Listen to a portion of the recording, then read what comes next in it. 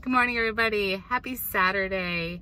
Welcome to Coffee Talk with Mermaids. If you haven't already gone ahead and subscribed and joined along with my craziness, please feel free to go ahead and do so down below. If you're coming back, I appreciate having you.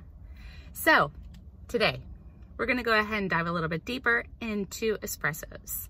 I've seen people going ahead and ordering the blonde espresso, which I've never had before. So my plan is today to go ahead and utilize the online app and show you that as well, to go ahead and order up this lovely and share it with you. Hang tight. So if you've never utilized the Starbucks app before, it's really super easy. All you need to do is go ahead, open up the app. Once it loads, you'll go down to the bottom to where it says order. From there, you'll go ahead and select the drink of your choice. You can either do it by search or by picture. From there, it'll go ahead and open up, and you could go ahead and see exactly how the original drink is shown and ordered. You can scroll down to the bottom, select customization, and from there, you can go ahead and put whatever you want in there to go ahead and switch it up to your liking. I am going to do the espresso con pana today, which has whipped cream on the bottom, so I will go ahead and select that, scroll down to the bottom, complete that, and from there you can also go ahead and look at the very bottom of it to where it says nutritional facts. So the only reason why I'm going into that is because I want to see the caffeine content. And this is 150 milligrams of caffeine, so that will do me good. All right, so we're back after going ahead on in-store to go ahead and pick up these drinks. So went ahead and took a picture of how they looked in the store. Kind of made them a little, the regular one with the regular espresso, it looks a little bit different than the one on the right, which is the blonde, but whatever. I'm dying for my coffee. So I'm really excited to go ahead and try the blonde first. What I noticed was in a description of the blonde that it's a little bit lighter, it's more citrus flavor, kind of a little bit, doesn't leave that sharp coffee taste to it, you know, as a lingering aspect of after you drink it.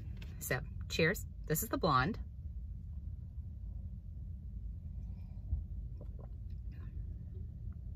I can go ahead and see where it's much lighter, a little bit smoother, and it still has that little crema on top, so it has that nice little flavor layer right there with all the oils. I like it. I think I would be apt to go ahead and buy that again, and with that option of the blonde, it's pretty good. Now, for the regular espresso, you can definitely tell, I mean, it's dark, which is what it should be, right? So I'm gonna go ahead and give that one a shot too. So this is the regular espresso. How they go ahead and they put this one is that it's a little bit more nutty, chocolate, more of those deeper flavors to go ahead and increase the profile of the drink from the roasting process. So cheers. It's a night and day difference. Absolute night and day. This one's definitely a little bit more robust with the flavor, goes ahead and gives it a little bit more of a deeper flavor to it. I love both. I love coffee, period. It's absolutely delicious. I need it, I require it. I think I would order both, like I said.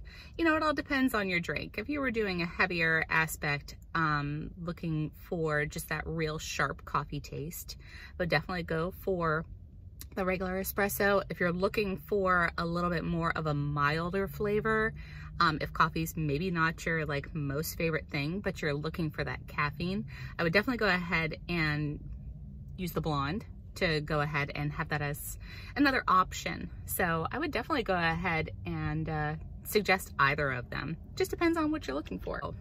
I did go ahead and utilize my points. You probably saw on the main screen that I had like a junk load of points. And it's nice because you can utilize your points to go ahead and purchase merch.